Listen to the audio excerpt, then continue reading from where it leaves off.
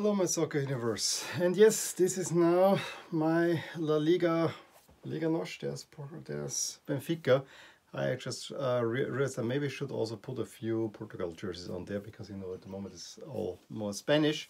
Will happen the next time, maybe even within this video. I decided to wear Valencia because in La Liga on Tuesday Valencia actually got a rare win over Valladolid where, the game was rather even. Maybe Valladolid a little bit better, but Gomez gives them the lead, makes it 1-0. Right after the half, Garcia equals for Valladolid and Valencia gets a very, very late win thanks to Lee Kang-in, Korean youngster who really into the short net, really nice shot there. But in a way, the more interesting game was the clash between Celta and Atletico Madrid. Morata in the first minute puts the ball into net for a rare goal, and it really seemed like Atletico Madrid is gonna ride that lead home in typical Atleti fashion.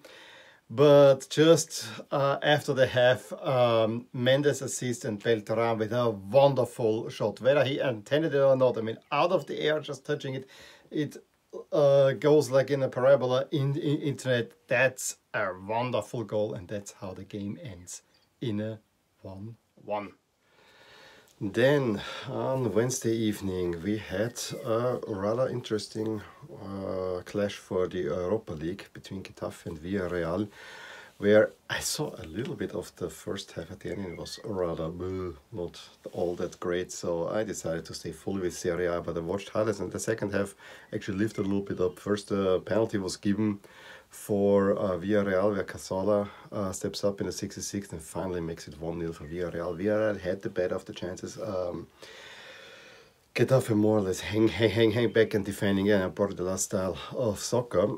In the 80th minute, with their first shot on goal, Duro, nice cross by Portillo, makes it 1-1, and kind of this could have dealt a huge blow to everything that Villarreal was doing, but credit to them, they come back and they get another slightly contentious penalty that Cazorla again converts and makes it 2-1 in the 86th, and then in stoppage time Peña gets actually a goal from open play, and Iborra gets sent off, but he was not on the pitch as well. So 3-1 for Villarreal, which we will see is a very important result for them in the races for the Europa League. And I'm also happy for Villarreal because they're getting back on track, and especially since they will they are one of the few teams that probably can stop Real Madrid, so maybe them getting in good form and giving us a little bit of a title race might work. Also we had Real Betis beating Osasuna 3-0, and then the Barcelona derby. I would have changed for that derby if Barcelona would have been playing better. I saw the end of the first half, and yeah, what you would expect. Espanyol hanging deep, 5 at the back, then I think 4 ahead of them, really giving Barcelona trouble, because that's what we saw. If Barcelona, it doesn't have space, they have trouble, and it was the same dreary Barcelona. Pass, and in addition, Espanyol actually counter-attacking a few times quite well and interestingly, and so the best chance that I say was actually when Ter Stegen saved from Langlais from own goal, and then in the, not necessarily the rebound, but right immediately from that save, Espanyol hit the outside of the post, so there could have well been a goal scored, and something needed to be done. And coach brings on Ansu Fati for Nelson Semedo, but Ansu Fati is 4 minutes on the field and is getting himself sent off. For a rough tackle. It was first a yellow, they reviewed it and made it a red. I have to say, so and so. I think it was a rather harsh red card, but if the ref looks at it, okay. Good thing for Barcelona is that Lozano makes an even worse tackle. Again, yellow card, they look at it, and on replay, it's a red card. Gerard Piqué, absolutely well deserved. And then with that, Suarez suddenly finds the breakthrough, makes it 1-0 for Barcelona, and that ends the game. There's nothing more coming. Espanyol, of course, tries, has some half chances, but Barcelona hangs on to the win, which was necessary for them. And so Espanyol goes down for the first time, I think, in 24 years, which also means, and that was a reason, if you watched how I redid my studio, that video, I took down the Espanyol scarves. This is one of my favorite scarves. Espanyol going down, not part of La Liga at the moment, or anymore. I really hope they come back, because Espanyol is one of those teams that actually should be in La Liga. But yeah, after a great last season where I was really excited about them, they completely tanked that one. Okay, to continue round 35 of the La Liga season, and yeah, I'm wearing the black Real Madrid. It's the classiest Real Madrid jersey I have, although this one is really nice. We had three games on Thursday and 2 games on Friday. Eibar Leganés ended 0-0. Mallorca gets a win over Levante. Might be too little too late. The big one though was Athletic Bilbao against Sevilla, which I found very interesting that Sevilla was playing in blue. It doesn't look bad, but it doesn't look Sevilla. This is Sevilla in red. Kappa actually gave Athletic a good lead, and Athletic was largely the better team all around. But in the second half, Eva Banega equalizes, and then just 5 minutes later, Munayer El Dadadi gets the win for Sevilla. Yes, there were some chances that Bilbao could have had to maybe get an equalizer, or it would have all even been deserved overall. But Sevilla hangs on for a 2-1 win, which is huge for them, because that basically seals their Champions League ambitions. Then the other Basque team. I mean, the Basque teams are not all the great since the Real restart. Real Sociedad played wonderfully. They just met a super efficient Granada. And I realize it's Basque country against Andalusia in both games. Granada twice shoots on goal in the first half, Puertas and Soldado, and they lead 2-0, although Real Sociedad hit twice the woodwork. Real Sociedad comes back though in the second half. Merino in the 47th gets the equalizer, attack after attack. Oyarzabal gets, not the equalizer, Merino, Oyarzabal gets the equalizer, and you think maybe they can turn it around. No. Duarte with a header, which is the 3rd shot on goal for Granada, gets the win for Granada. And then Real Madrid against Alaves. It is typically what we have seen from Real Madrid, especially over the last 4 games or so. Nothing spectacular. Sergio Ramos even on the bench. However, we get a penalty, and this time, yeah, it probably was one. It was more about the low occasion than the extra foul, although there's some, did he really touch it? But I think the penalty for once goes okay. Benzema makes it. Real Madrid, it doesn't need to do much. They just need to control the game. And then they thought that Benzema was offside. No, he was not. Asensio also was not. 2-0. And that's the game. And Real Madrid doesn't even need to exert themselves to get another win. And I really think this is more or less the championship for them, although the 538 odds are much closer there. But I really don't see where it's going. We have Real Madrid 4 points clear of Barcelona, 3 games to go. Atletico Madrid has secured the Champions League spot more or less, as does Sevilla. There's just an outside chance for Villarreal.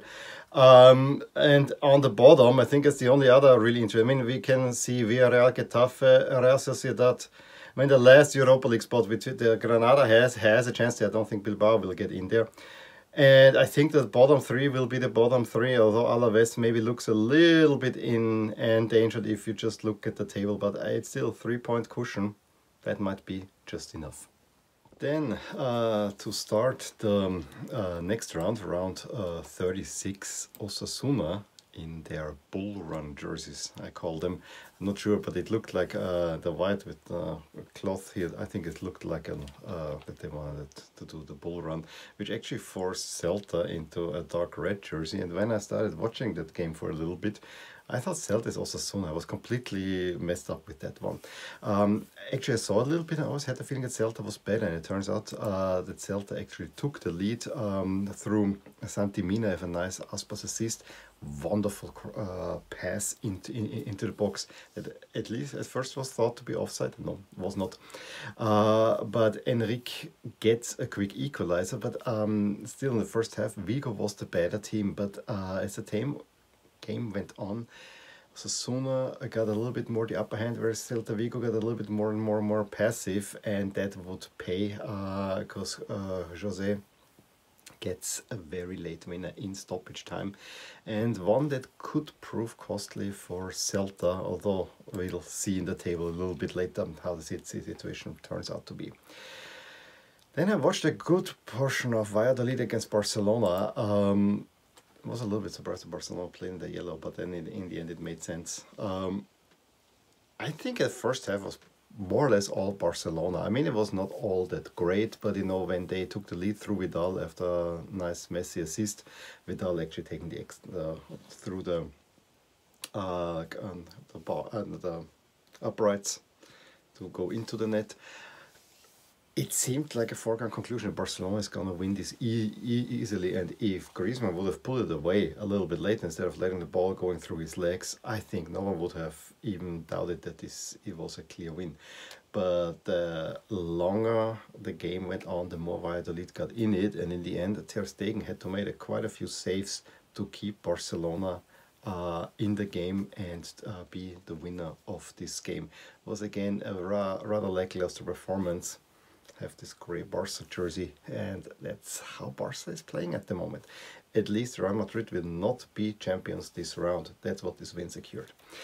And then a rather interesting win was also between Atletico Madrid and Real Betis, because Atletico Madrid scored 3 goals, the first two, all of which were reviewed by VAR. The first one was, I think, ruled off for an offside. No, it was a handball from Correa.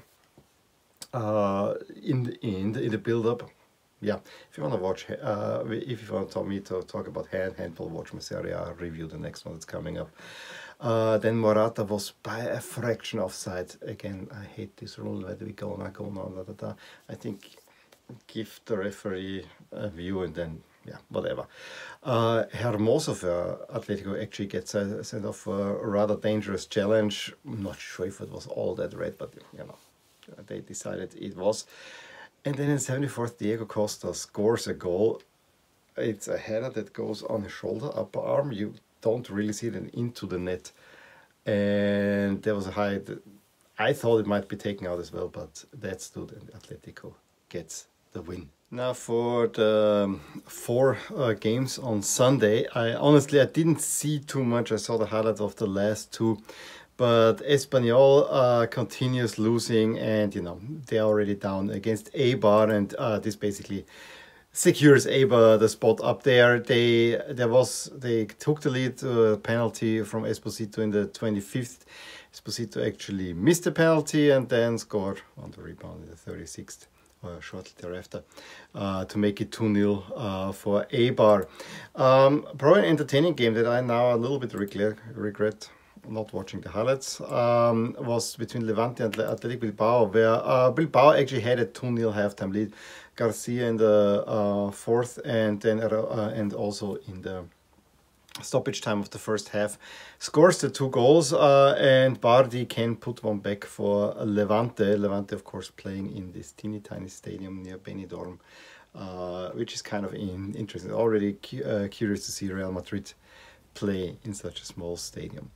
But the Valencia against Leganés and Sevilla against Mallorca had a lot of implications for European spots as well as for relegation. And Leganés against Valencia was a really weird game where at first I hesitated to say Leganés was well organized, got a penalty and stepped up and took the lead through, I think it's Raul Perez gave them the lead.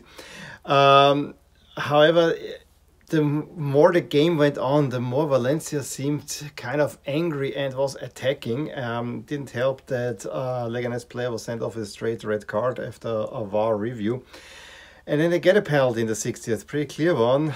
Dani Parejo's effort is saved by the goalkeeper, and by saved I mean the goalkeeper caught the ball. That was really you know, there was really some thunder behind that shot.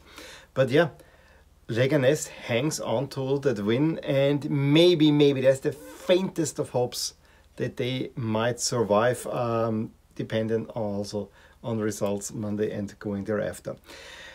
Mallorca also thought that they have some hope, but Sevilla, who I'm wearing here, didn't really. Yes, they were a little bit dangerous at the beginning, but Sevilla controlled the game most of the time. Took a penalty from Ocampos to take the lead for Sevilla. And then,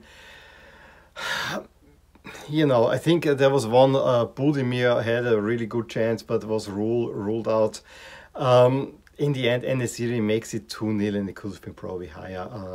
Sevilla dominated that one and more or less secures their spot in next year's Champions League. So, to finish off the La Liga weekend and this video, we had 3 games Monday evening, and Alaves against Getafe goalless was not a big one, but I think almost the most impactful result of the 3 we had. It was Villarreal's loss at home to Real Sociedad. That honestly came a little bit unexpected, but it had huge implications in the table, as we'll see, because now the top 4 are set. It also keeps the Europa League spots a little bit more open. So quite a big one, and it actually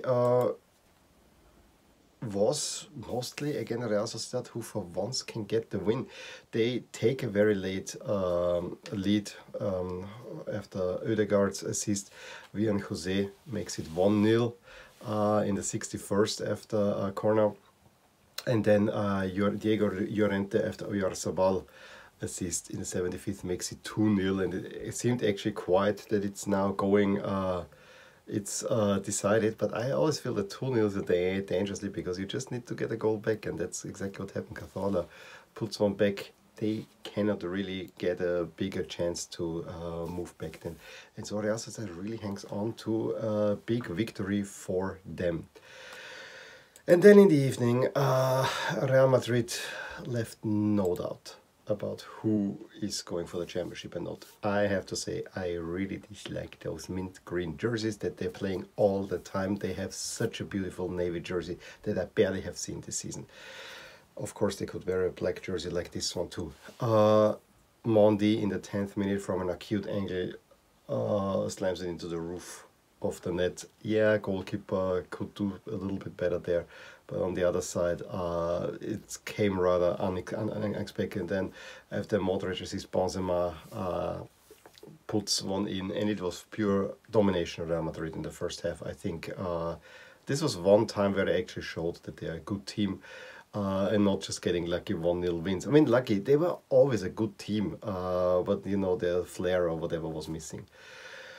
Changed a little bit in the second half, because just 5 minutes in, Machis pulls one back for Granada, who then have a few chances, although Isco had a good shot, a good effort as well. The biggest came, I think, in the 85th minute when Ramos cleared a shot off the line, but Real Madrid hangs on, and so in the table, Real Madrid just needs one more win and they are champions. So it's more or less a done deal. 95% chance that Real Madrid will win La Liga.